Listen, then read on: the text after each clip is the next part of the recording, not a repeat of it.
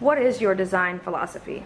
I guess it could be summed up with pretty ugly, meaning that I really like the fitted, feminine silhouettes, like the vintage pinups, but I like to contrast that with raw edges and elements and details from street style, creating something that really has never been seen before, and you will look beautiful and glorious and tough all at the same time. Hi, Kelly. Hello. Hello. Who are you? I am Kelly Martin, and I grew up in all the subcultures, street style, like every kind of subculture there is, I'm aware of, and I like to mix it with fashion, and I did that purposefully. This is kind of my pin-up-y, like raw edge look. This is kind of my punk rock look, and this is my wild card, just a simple little dress. Kelly, who's your customer? Someone's a little on the edge, I guess, but at the same time knows fashion and street style and where they can mash, not too over the top and psychotic and crazy, but at the same time wearable.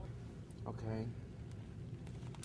And this is my little motorcycle jacket with the pants and a little shirt underneath. Can you bring that? Okay. So why do you want this? Because I have more heart and passion than absolutely anyone. I don't care what anyone says. Like, I know you'll hear that.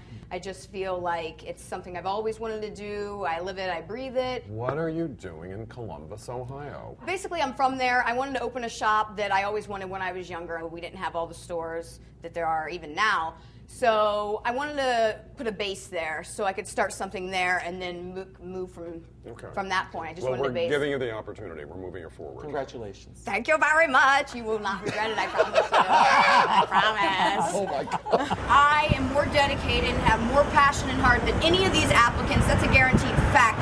And I am hilarious, which makes me great for television, hardworking, reliable, talented, and I'm basically the package deal when it comes to Project Runway. That's why you need to pick me.